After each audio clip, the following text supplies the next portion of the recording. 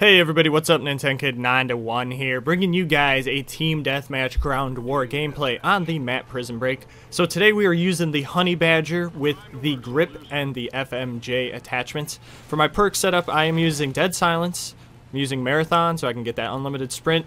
I'm also using Scavenger because you see I only have 90 rounds total in the gun right here. And then my last perk, which probably is the most important for an assault rifle class, is Focus. And if you guys don't know what that perk is, it's the one that allows you to have less flinch when you get shot at while you're aiming down sight. So it helps you stay on target when you're in a gun battle with somebody and he's hitting you. So right now, this gameplay, a lot of fun. I liked it. It's pretty good. It's the one that I've been holding out on you guys because it's a pretty good score. And it's got a really nice helo pilot clip. So I'm going to go over a few tips on this map with you guys, mainly routes that I like to take. Right off the bat, no matter what side I spawn on, whether it be C or A domination, I never go towards B dom. I always run through the construction site, which is exactly what I did in this clip. And what I like to do is get behind them and hang out kind of in this back area here between the guard tower and that truck on the right side of me right now that I'm looking at. Because a lot of times you run into people that are trying to get into the guard tower to snipe, or you're just finding people that are running on the outskirts on the map to flank somewhere. So I like to just hang out in this area, patrol anybody that kind of runs across the construction site, or anybody that runs through the back here.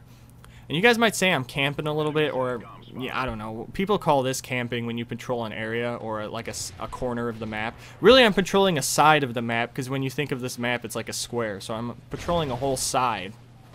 But notice when I get kind of real cautious and kind of slow moving, don't really move between this building and the other areas too much, check the mini-map during those parts, because 90% of the time you will see that my team is either on the complete other side of the map, or there is like nobody even near me on my team, which obviously means I'm more prone to having the enemy spawn on me, near me, or just get shot from behind. So I gotta watch all freaking 360 degrees of my character during those moments. And what I like to do is just kind of be safe and cautious, kind of slow it up a little bit until either my team spawns on me or I get some more support from my teammates in that area. Once I realize that, say there's a bunch of them over here on the right, I'm not gonna watch it as much, because I'll try to trust them, or just figure that if anybody comes from over there that's on the enemy team, my teammates will pick them off. So that's one thing you guys need to really just have: map awareness. I can't even speak, but have map awareness. It's one of the biggest things that'll help you guys when you're trying to go for higher scores or getting those kill streaks. You just got to have that map awareness.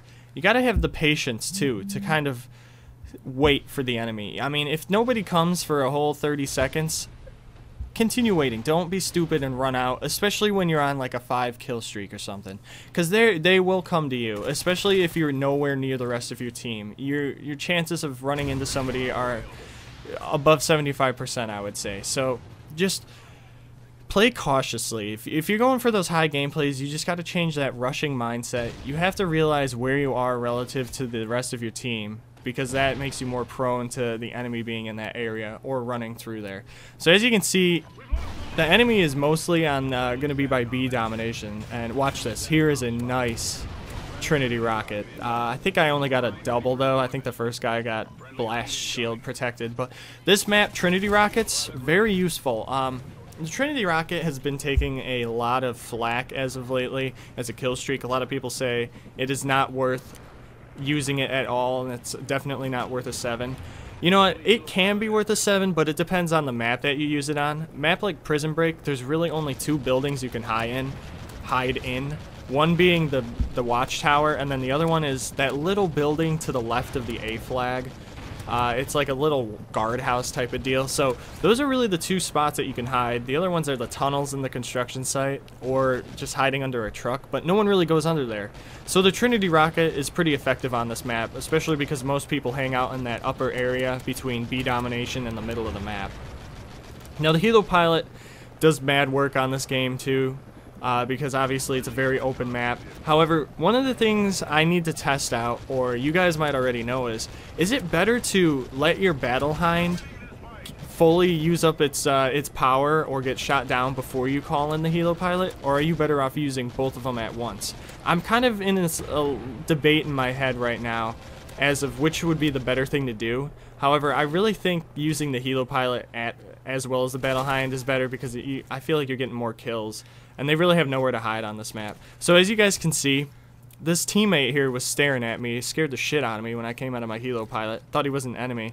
But he leaves me so vulnerable in this tower because he's not even watching my back, and I don't realize he gets killed, so, I didn't realize that guy was up there, so I lost my flawless opportunity right there. So, it's frustrating. I have not yet gotten a high-scoring flawless gameplay yet. It's kind of been something I've always wanted, but I didn't get it this game. I thought I was going to. But everybody that was in the tower when I went into my Helo Pilot just vanished, and then that kid wasn't doing anything to help me, so I blame him. No, I mean, I killed those 2 guys. I just couldn't get out of the tower, and I was so surrounded at that point, so it was a tough situation. I ended up taking the fall there, but anyways, we still got a pretty good score, and I think that Helo Pilot was great. One thing I want to say is my KD as of lately has taken a dump. I used to have like a 1.663. It's dropped down to about a 1.612, I think, as of last night.